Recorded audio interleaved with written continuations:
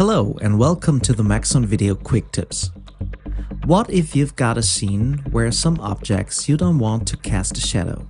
No problem. Simply select those objects, do a right click, go to Cinema 4D tags and give it a Compositing tag.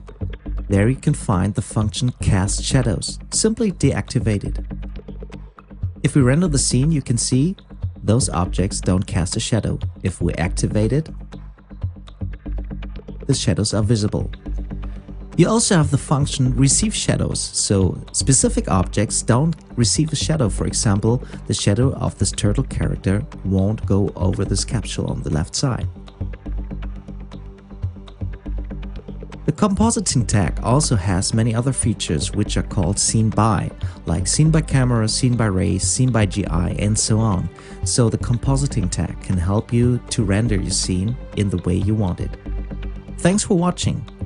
For more information on Cinema 4D or other Maxon products, please visit cineversity.com or maxon.net.